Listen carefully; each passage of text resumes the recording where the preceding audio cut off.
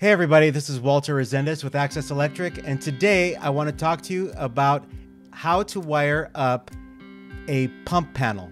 This is a 480 volt, 3-phase pump panel.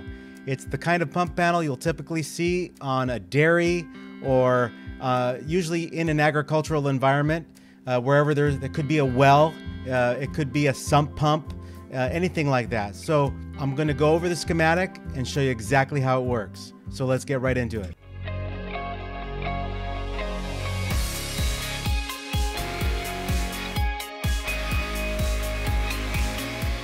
So here on the screen, I have a pump panel control drawing. Now, this looks a little bit different than the 3-wire start-stop that I was showing you last week.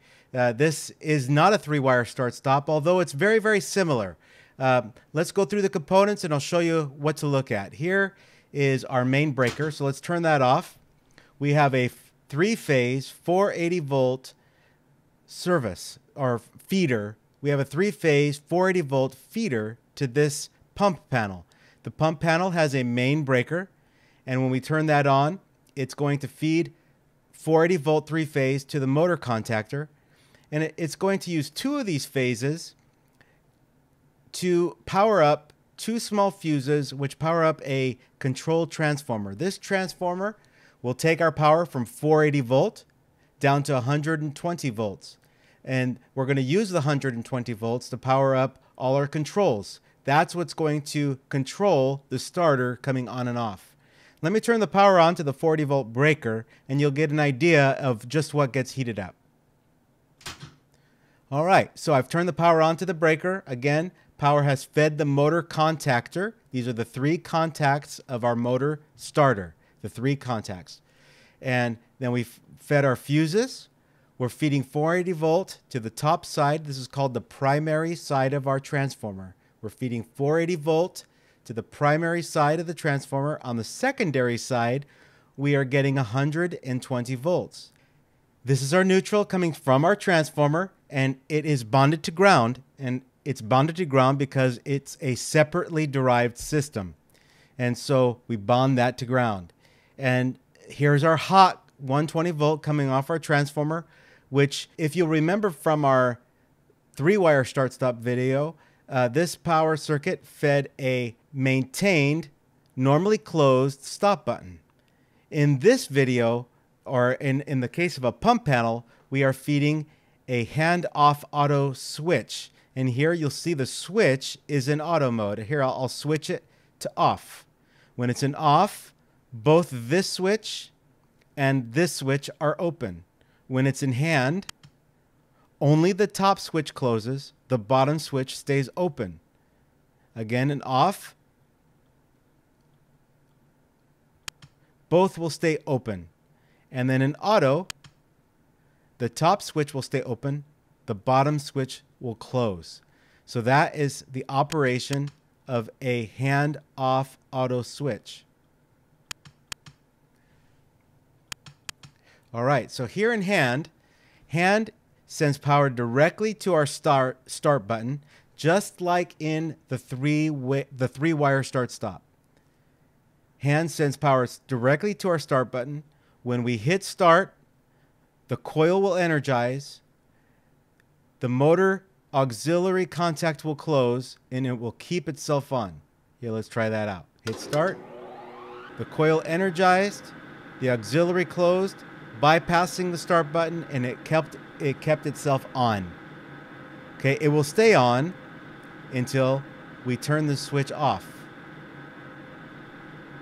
or until we lose if we lost our overload, it would also shut off. Let me start that again. And in this case, I'll just turn the switch off. Here, I turn the switch off.